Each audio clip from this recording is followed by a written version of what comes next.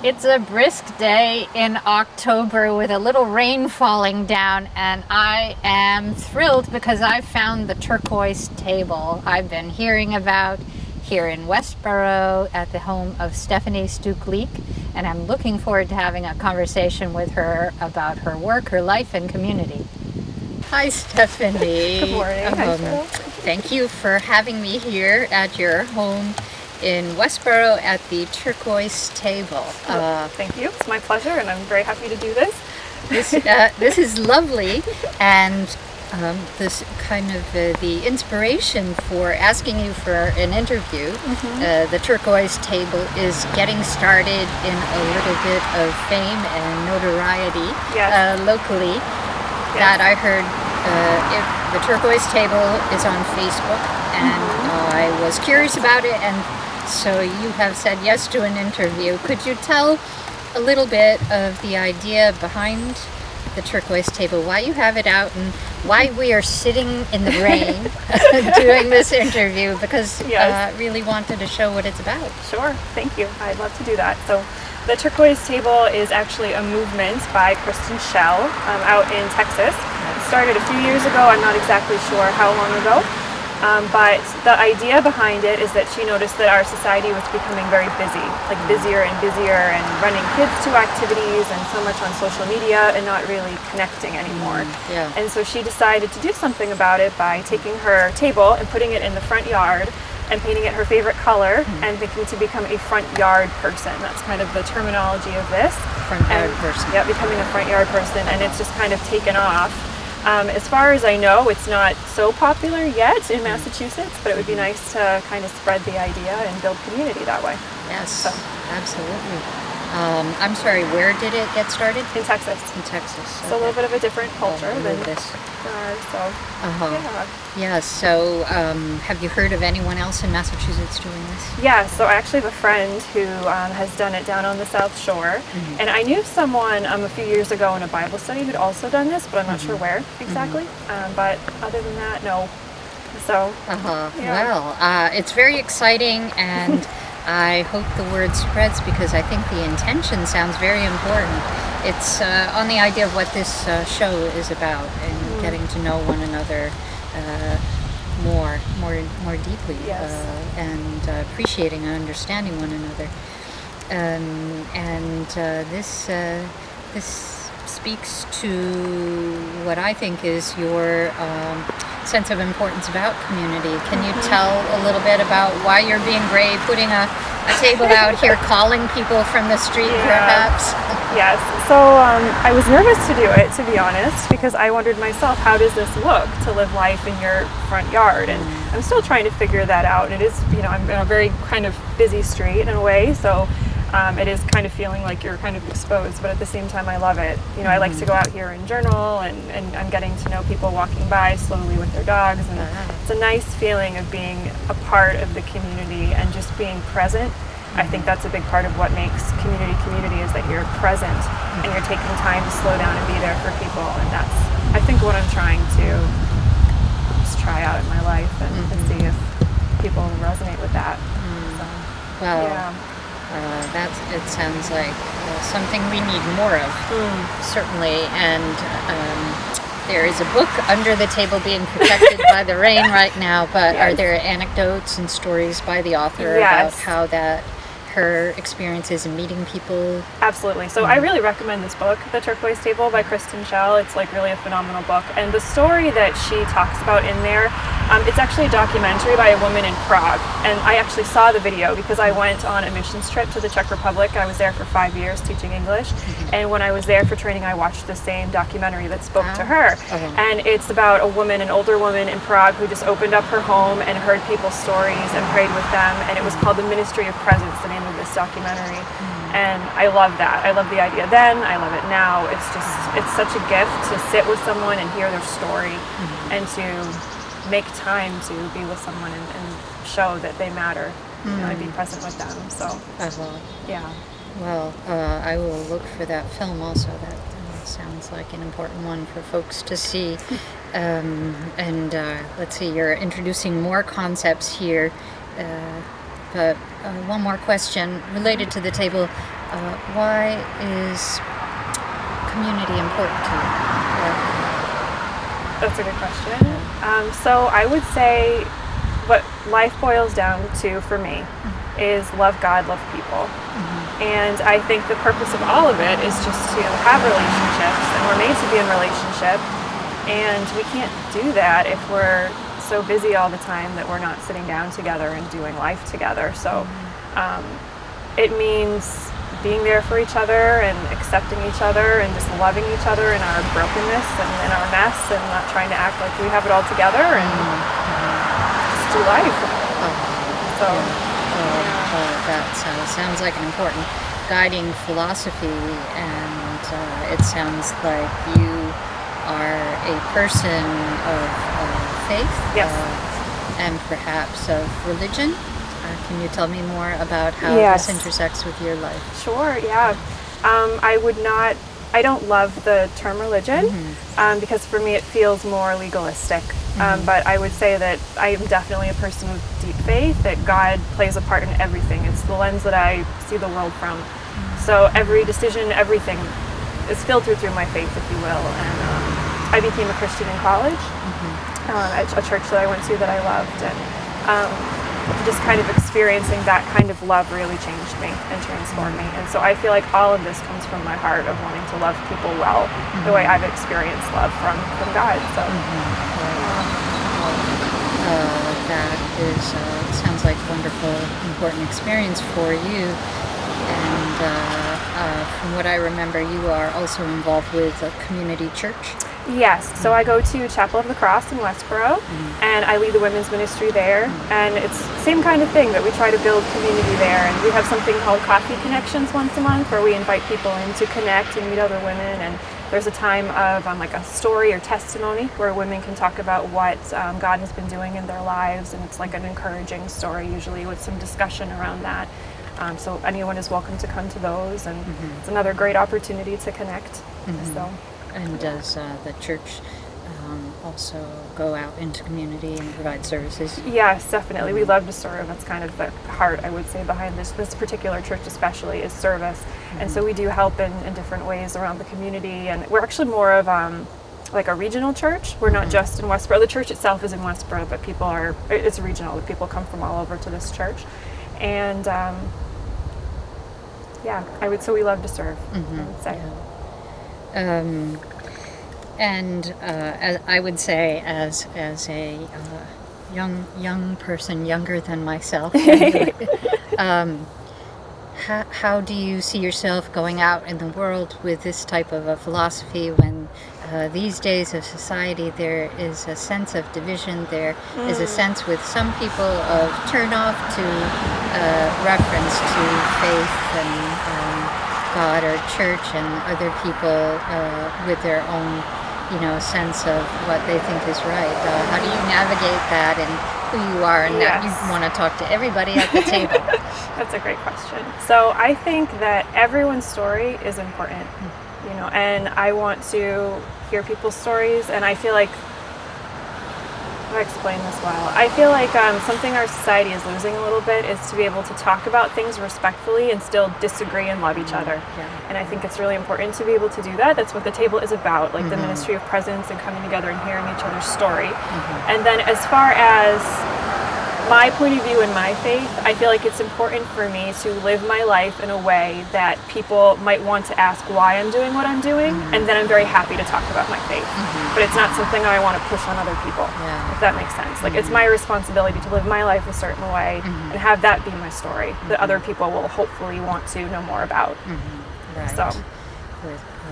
I know that it seems there's a lot of expression of folks feeling lost in some ways. Yes. So to have people to know to go to with some steering sounds like an important thing within community without having beliefs pushed. So thank you for talking about that.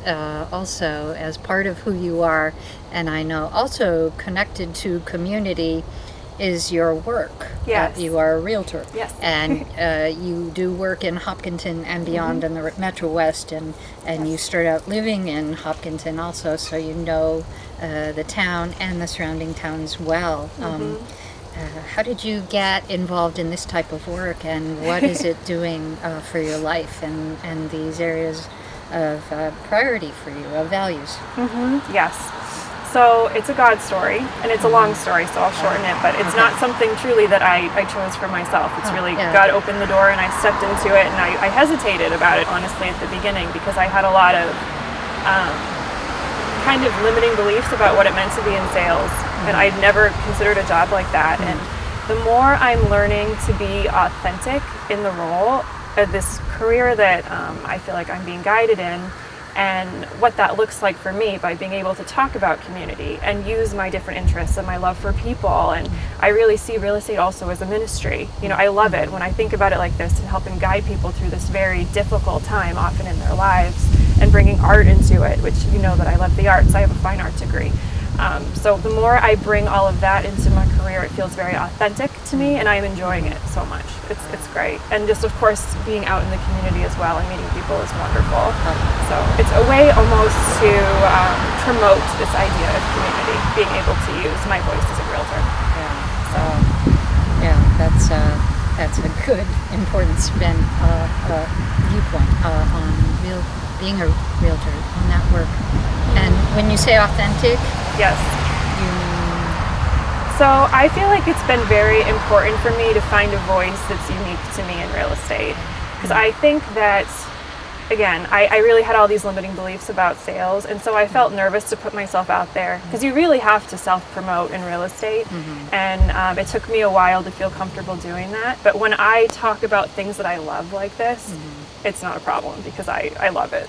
You know, I'm happy to do it. So I feel like it's really who I am, that it's not just you know what I mean? So or I used to think like ministry and real estate were two different things. They're not. Like, I get to love and serve people through what I'm doing. You can be the same person no matter what the work is. Yes.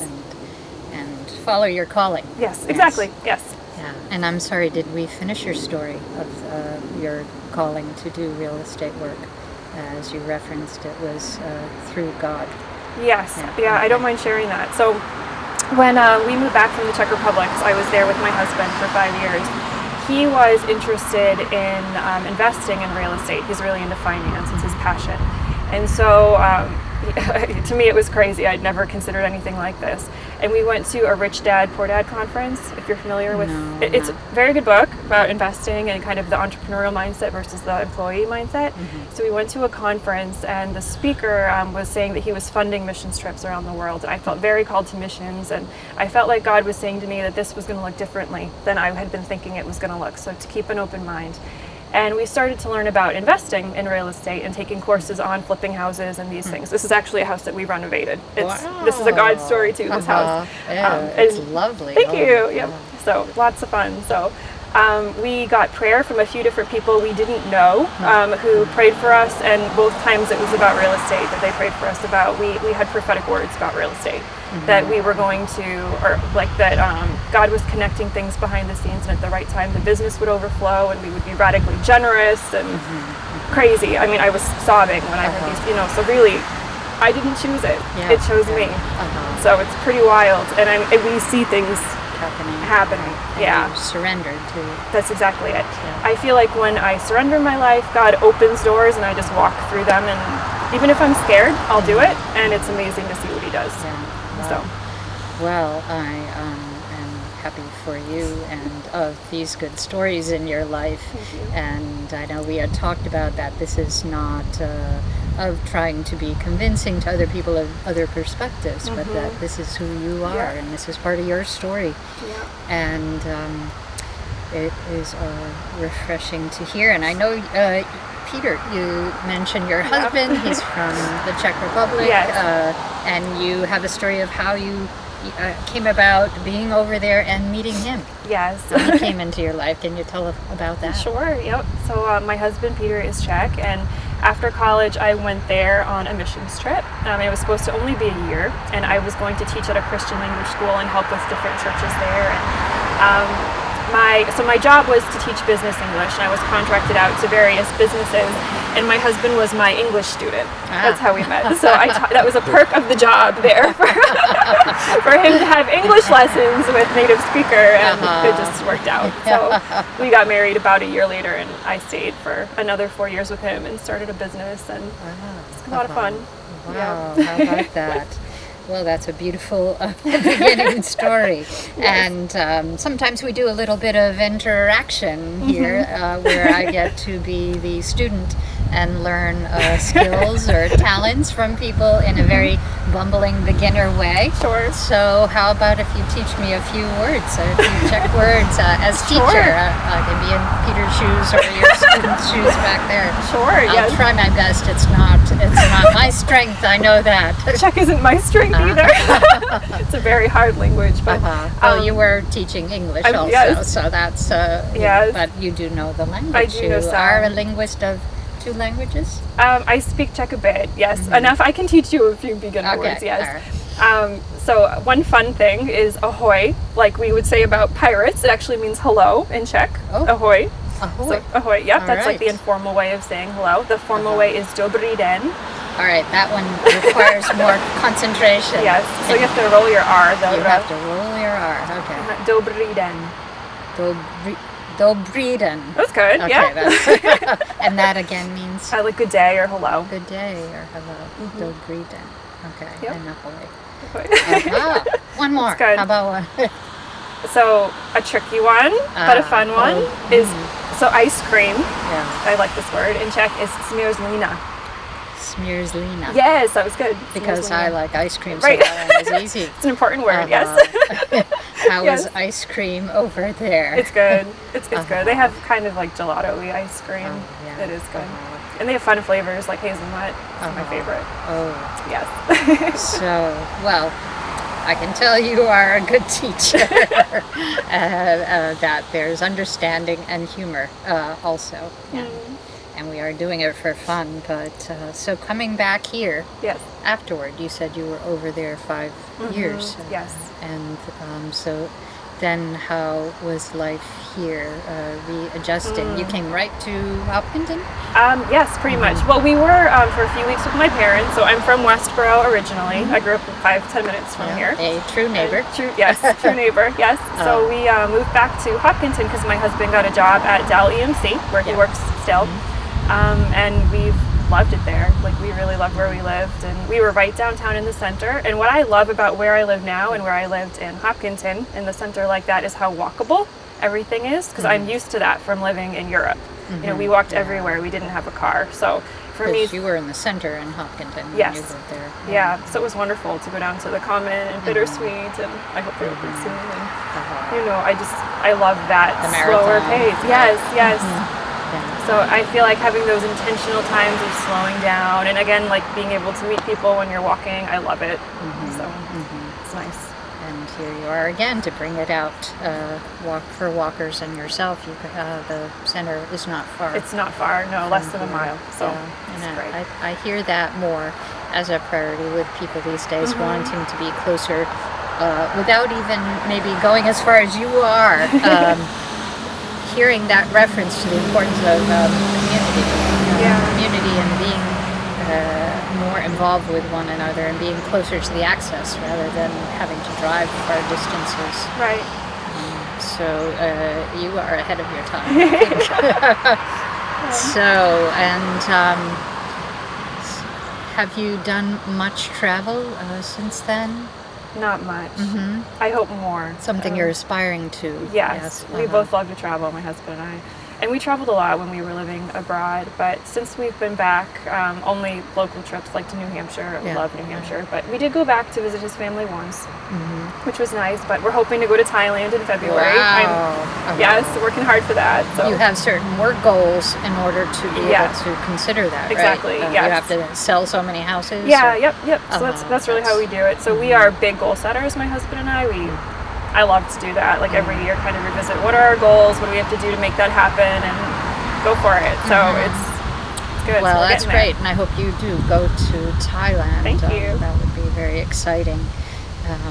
And in thinking about goals and what you have to do, the houses, number of houses you have to sell, thinking about being in your shoes, what are maybe one or two words of advice or tips for folks for these days, selling a house, being successful at that? Yes. So I love that question.